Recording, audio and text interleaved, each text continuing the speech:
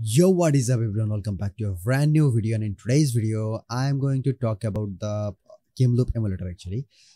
And I didn't want to make this video because you guys are already know that how to download the Gameloop emulator and everything's kind of stuff. But there are too many of my viewers, too many of my subscribers, they are confused actually. They which emulator actually they wants to use, they need to use actually for Apex Legends Mobile. But I just literally shocked because I upload almost 20 of video about Apex Legends Mobile, and every single video, every single Gameloop related video, I always show how to download and which Gameloop emulator I'm using for Apex Legends Mobile, but they don't understand. So that's why I'm going to create this video, and this one is specifically for Gameloop emulator, how you can download the Gameloop emulator 7.1 in your computer and in your PC. So I think this video is going to be very important for you if you don't know how to download Gameloop 7.1 in your PC actually. So for this process, what should you do actually? For this process, you have to open your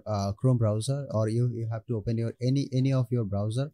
Here you can see this one is my browser over here, and after that you have to search in the search bar just gameloop.movie. Okay, I have a link already. I have already what it called, I already bookmarked the link, and I'm gonna show you. I'll give the link in the description definitely. So this one is that website, and here you will get Gameloop 7.1, and it's perfectly Gameloop 7.1. And this emulator, if you play Apex Legends Mobile in this emulator, then you will get completely 60 FPS. I promise you, completely 60 FPS with extra HDR graphics.